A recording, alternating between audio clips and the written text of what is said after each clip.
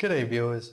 In this segment we'll talk about Dijkstra's algorithm for computing shortest paths. This will let computers do the calculations instead of us, which is generally a good thing.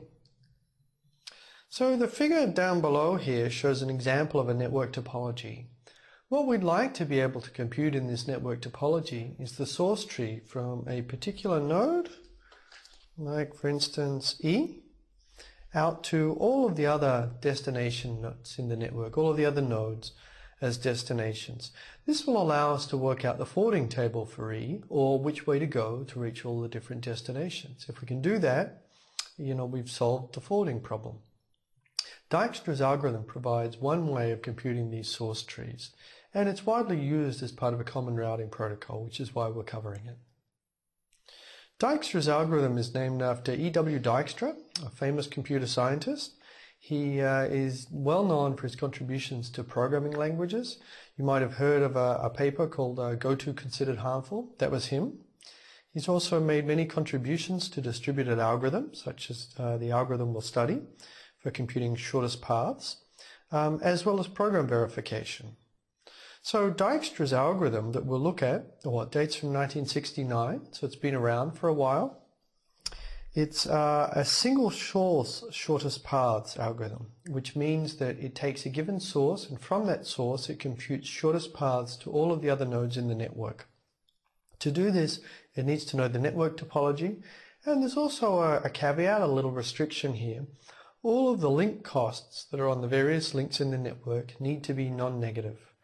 This is usually perfectly fine for using network graphs, because if the quantities, the costs, correspond to anything physical or meaningful, chances are that they're non-negative anyhow. Okay, so here's an outline of the algorithm. I'll go through this outline and then we'll work through an example so you can see it in action. So there's first of all is an initialization step. Dijkstra's algorithm is going to visit all of the nodes. So we begin by marking all of the nodes as tentative, and we set up distances for them. All of the nodes are keyed by their distance. The distance of the source from which we want to compute the shortest paths from there out to everywhere else is set at 0. And the distance of all of the other nodes, we'll initialize it to be some constant that means infinity. We don't know how to reach them yet. And then we proceed in this main loop. This main loop says, while there are any nodes which are tentative, meaning the algorithm hasn't found them yet, how they fit in to the source tree, then what we will do is we'll extract the node with the lowest distance that we know. We'll then add that node to the source tree by drawing a link from wherever it was used to get its current distance to the node. And then we will use the information from that node to relax other costs, to lower other costs. We do that by taking the cost of the node, looking at the node's neighbors, and seeing if there is a lower distance way to reach any of the node's neighbors. That might sound a little mysterious, but let me go through an example and you'll see that this relaxation step is quite straightforward. Okay, here's an example that I'm going to walk through. It's the same topology from before, and I've shown it with an initialization phase where you can see that next to all of the nodes I've written in red their costs. For many nodes it's infinity. For the source node where we're going to start from, it's 0. Now I'll proceed through that while loop. First step of the while loop, we're going to take the node with the lowest distance, that's A, where we want to start from, and do a relaxation around A. So if A now has cost 0, you can see I've changed the cost to blue. It's locked in. It's once we visited the node then and taken it, then we found the path to that node. Of course, this is just the source. Now I'm going to color nodes that we visit black. And then the relaxation from here, it looks at the cost of this node at 0, visits all of its neighbors, and sees if it can lower the cost. What are its neighbors of A? One is B. You can see here I've circled B. B's cost used to be infinity, but B is one link of cost 4 away from A, which has cost 0. Therefore B's cost could be reached via A at cost 4. That's less than infinity, so we're going to lower the cost of B from infinity to 4. That's one relaxation. We'll do the same thing for E. E's cost used to be infinity when we didn't know how to get there, but now we have an option. We can go from A to E directly over this link of cost 10, so E's cost will be 10. Both of these nodes have been relaxed. That's a step in the right direction. Next iteration, what do? We pick the next lowest node. That's going to be B with cost 4, just circled B. So we add B to the shortest path tree from the source tree from A. Now B with cost 4 was reached from A directly over this link, so we add this link to the shortest path tree. Now let's perform a relaxation. We'll go around all of the nodes connected to B and see if we can use the links from B to lower the cost. Let's look at C first. C's cost used to be infinity, but C is a link of cost 2 away from B at cost 4, so C can go down to cost 6. It got lowered. E, well, E is a link of cost 4 away from B, so that can be reached at 8. E's cost before used to be 10, so actually E has now been lowered to be cost 8. So interestingly, E's distance has fallen not just from infinity down, but it used to be some finite number 10, now it's gone down to 8. So we're finding better paths over time as we go out further and further away from A. Similarly, we'll do the relaxation for the relaxation from B when we look at its neighbor F. Its cost goes down to 7 and G goes down to 7 too. This is great. Okay, next step, what do? The next lowest cost, well, the lowest cost of the remaining nodes that haven't been visited is C with cost 6. So we take it. I've changed its cost to blue to say that it's done. We add this link. C with cost 6 could be reached at that cost from B. So we add that to the tree. That's a new link. I've colored C black too to indicate that node's visited. Now we do our relaxation around C. What's going to happen? Well, H's cost is going to fall. We have the cost of D can be reached now at 8 here. So I think D's cost has fallen too. I'm not sure. We'll see that, I guess. Well, you have to look at the previous slide.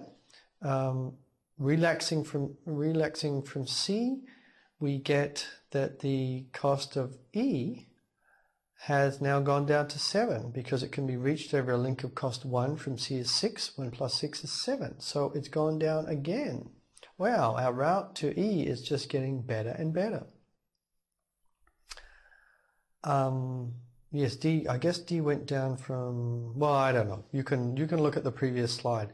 It's hard work going through these graphs. I hope I haven't made too many mistakes that you're going to find. Okay, so continuing, well, it looks like actually we've done all of the relaxations for C. So let's continue on. Now we've got to pick the next lowest node. There are actually 3 nodes that have cost 7. So any of those will do as the minimum cost to extract. We're going to arbitrarily pick G just to work our way around the graph. G could be reached at cost 7 from B, so we've now added this link here to the shortest path tree out from A. And I've changed the cost of G in 7 to blue and marked the node G in black. Let's do the relaxation from G. G has one other neighbor. So that other neighbor we can reach at a link at cost 4. So the cost to reach F by G would be 11. 11 is not bigger than 7. So actually that means that routing to F by G would be a bad move. And we don't lower the cost. And remember that as a new route. So that hasn't changed anything.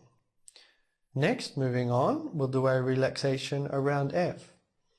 So first of all, we are taking F as the next lowest node. We're going to add the link at which F was reached at cost 7 to the shortest path tree. That is a link from B. It was reached from B at cost 7. So we've added this node to the shortest path tree. We do the relaxation and we find actually that it doesn't lower anyone else's cost. Everyone else has reached a better way than going through F, I guess, is what that means.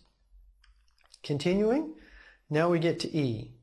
So we want to do a relaxation around E. So we take E, make its cost in 7 is now in blue. We've colored the node black.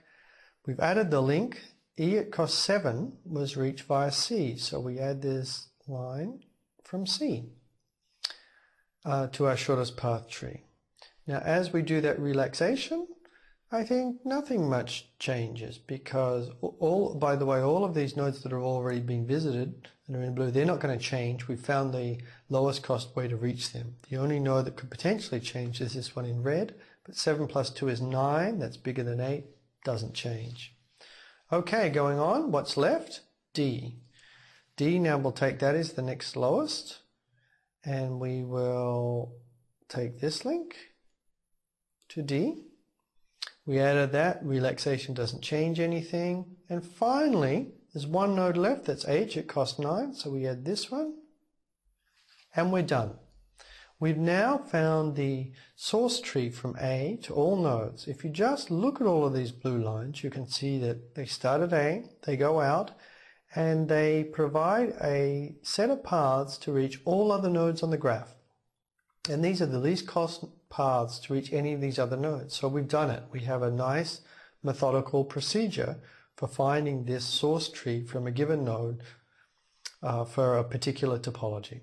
And that's Dijkstra's algorithm. Let me make just a couple of comments before we wrap up.